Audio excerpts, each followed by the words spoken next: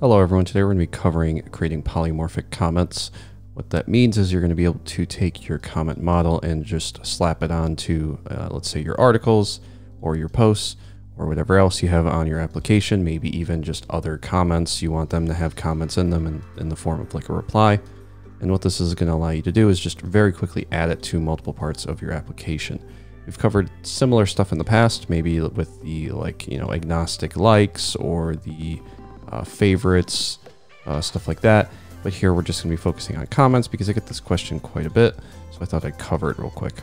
So to get started, we're actually just going to stop the server and I'm going to do a cd ... and then we'll just go ahead and we'll add this all together. We'll do a Rails new video and we'll cd into video and we'll do a code dot. Just get all of this out of the way as quickly as we can. So that should go ahead and start everything for us. Okay, so the next thing I want to do is hit F11. I'll hit Control L, and we can go ahead and generate our scaffold. For this, we're going to be creating a post scaffold with a title and a body of type text. Go ahead and run this. Doesn't really matter what we create for these posts. It's just so that we have something to add comments to. I'm going to go ahead and do our DB migrate now. Now for the comments themselves, we're going to need to generate a, we're going to need to generate a comment model. So we'll go ahead and do that. We'll say Rails G model comment. We'll give it a body of type text, a commentable of type references. And we can actually just tell it right here with these braces that it also needs to be polymorphic. We can go ahead and run this. And now if we come over to our app, our models and our comment.rb, you can see here it says belongs to commentable and it has the polymorphic true included in it. Neat little trick that I learned there from ChatGPT earlier. So with that set up, what we can do now is we can come into our post. So we'll come over here to our post.rb. In our post.rb, what we need to do is very quickly add a has many comments as commentable and then the dependent destroy. With that done, we can then come into our controller. So let's say we come into our post controller over here. We'll come into app controllers and the post controller. In the show action, what we want to do is add in a at comments equals and then the at post.comments.order and order it by created at DESC for descending. Next thing what we can do is come into our let me save this, come into our app, our views, and in our views we want to come into our posts, and in our posts we want to come into the show page. Now we'll start by doing this. We'll refactor this in a minute here, but we'll just start by saying after the render we want to have a form for our comment. And we can then create our comment controller. So we'll come down here, we'll say Rails G controller, and we'll call this the comments controller. Go ahead and run that. Now that will create our controller. We can come up here to our app, our comments controller. And then in our comments controller, we can do 2 or 3 things. So we'll start by creating the create action where we grab the at commentable, which uses the find commentable method. We'll take a look at that in a second. We're going to start by coming down here to the at comment where it uses the comment params. So by using the at commentable.comments.build, that just sets up the association. So we have the parent that has the comments in it. We can then come into, or has the commentable that is the join table, right? And then we can come down here to a private section. And we'll just do a comment params where the params require the comment and permits the body. Now, in terms of finding the commentable, there's a couple different ways you could do this. There's a way where you could come into the actual form. You could add in some hidden parameters here that just tell you what type this is. So you could have like your form dot hidden input, right? That has your commentable name. But there's a different way we could do this. If we come into our private, we can then do a find commentable, and then in here we can do a params.each do for the name and the value, and then we can check if the name of the param, and this is going to get a little bit ugly, but bear with me. So effectively what this is going to do is it's going to check what type of commentable we need based on the parameter that gets passed back. So you could think back, it might be a post underscore ID or an article underscore ID, etc. And then what we can do is we can, it's already suggesting it, we can return the $.classify.constantize.find the value.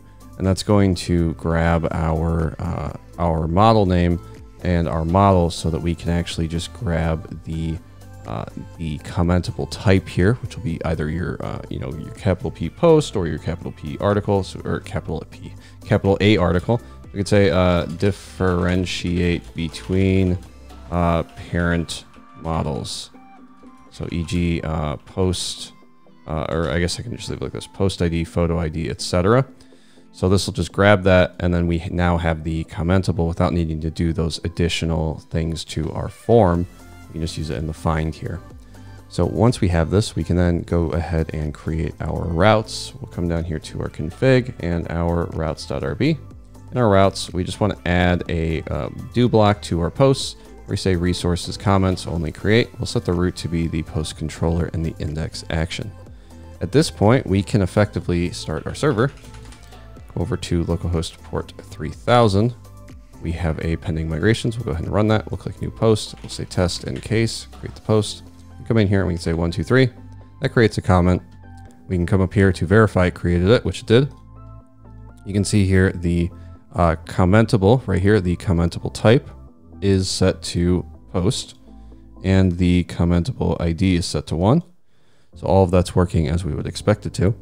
What we can do now is we can, if we want to, we can generate a second scaffold just to test how we would add this to a second one. So we'll come in here. We'll say, oops, let's grab the scaffold code. It keeps doing that. Let's grab the scaffold. Make sure this actually works. There we go. We can generate the scaffold article with the title and content of type text. Go ahead and run this. Next, we can come into our app views, or app models, and our article model. We'll just add in the has many comments. So this is the first thing you have to do. Has many comments, as commentable, dependent, destroy. Same as the post. We then need to update our routes again. So we'll come into our routes, and instead of having resources articles, we want to have resources articles do with another comments only create block. The next thing we can do if we want to is create some seed data. This is optional, really not required. It's just so we can see this a bit better. But we can come in here to the seeds, and we can do something like this, where we create the posts, we create the articles, we then create some comments for each by just doing the post.comments.create, and we pass in a body. And we do the same thing for the articles. We can then go ahead and run a Rails db:/seed command to seed our database. Oh, we have to do a Rails db:/migrate. And then we can do a seed. Go ahead and run that. See, that works right away. So now that we have that, what we can do is add the ability to display these comments. So to do this, let's come into our post real quick. In our post show page, I'm going to come up here. What we can do is say, all right, we have all of these comments here. What we can do is create a partial. And what I actually want to do is just abstract this entire thing out. Because as we go, we're going to be, for example, doing something like this, where we display each of the comments. We then have to render a comment partial.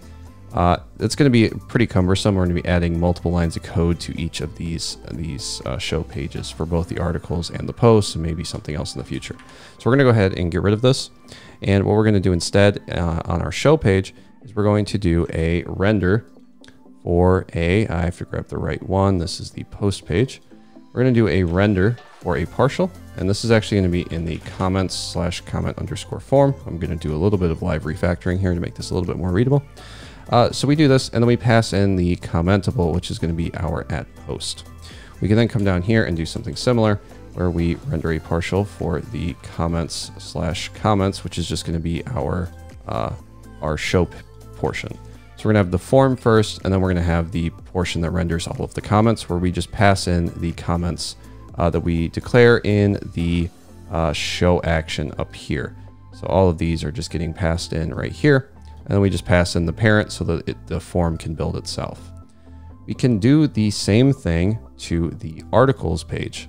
We can go over to the app views articles and the article show page, and we can go ahead and grab a form, paste that below the article. This time we pass in the @article as the commentable, and then we can just pass in the actual comments themselves.